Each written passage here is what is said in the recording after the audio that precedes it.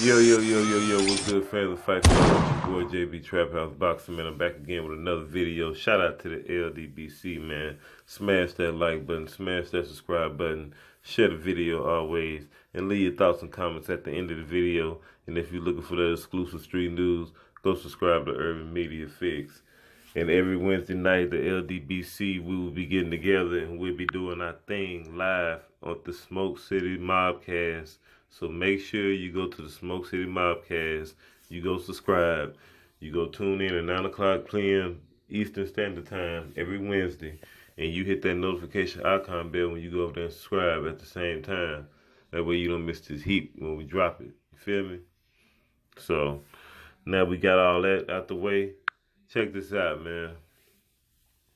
All right, so I seen the interview, the little breaking interview news with, Gary Russell with the Boxing Voice. So shout out to the Boxing Voice for releasing that interview. But Gary Russell Jr. was asked. Well, no, he was just talking about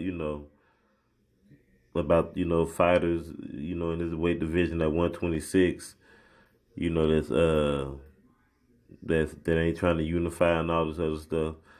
And basically he blaming everybody else for his inactivity. But anyway, I don't know who the blame is. I'm not, into they business, they boxing business like that. So I just go off of what I see, who active and who ain't active, you feel me?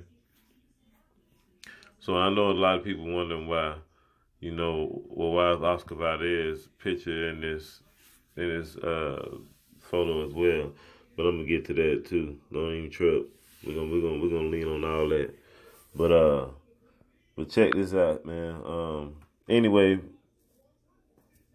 Mr. Gary Russell Jr., he was talking about, he called out Leo Santa Cruz and all these guys, and he said if you're in his weight class, if you're a champion. And then he says, "No, you know what? Scratch that." He said, "If you 140 from 140 on down to 126, he gonna be a problem. He gonna wreak havoc from that weight class on down in the next 6 fights." So we got Mr. Gary Russell Jr.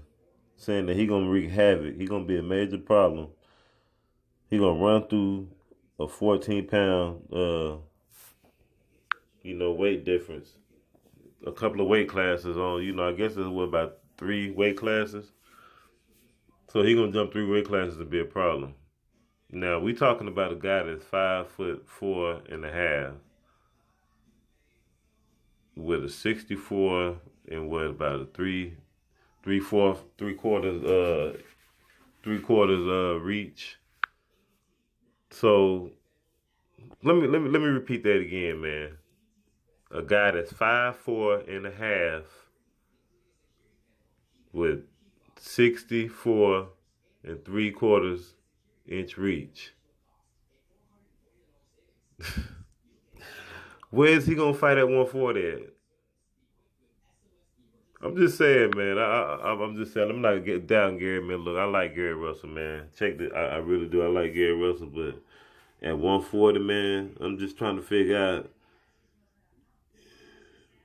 Wow. I guess, man.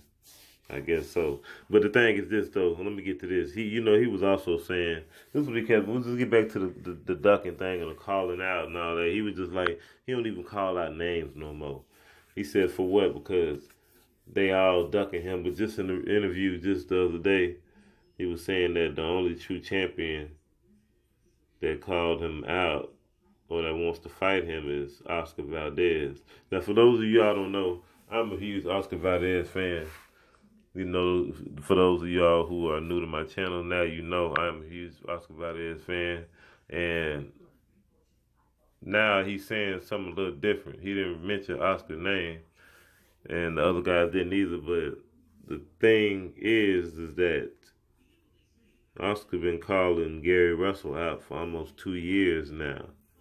Like, as soon as he got the belt, he was already calling Gary Russell out. He said he been wanting to fight Gary Russell. He been calling him out. It's several videos where he's been stressing about Gary Russell. That was like one of the first names he mentioned. That was the first name he mentioned. And a lot of times they talked about that. So, Mr. Gary, there is somebody out here, you know, this guy has been calling you out, man. So don't do that, brother. And I like Gary Russell, man, but you know, Gary Russell he ain't been really active like that. On top of that, you know, I like Gary Russell Jr., but I'm a huge Oscar Valdez fan, and you know that's pretty much is what it is, though. You feel me? You know, I'm just keeping it all the way a buck with you, and I will be, you know, talking about the Scott Quigg fight with the, you know, Oscar Valdez coming up. So y'all make sure y'all tune in, give a little thorough breakdown. You know, I know he got some little defensive flaws and offensive flaws, you know, he need to get right, but we're going to work on all that. It's your boy, JB Trap House Boxing. We waiting on some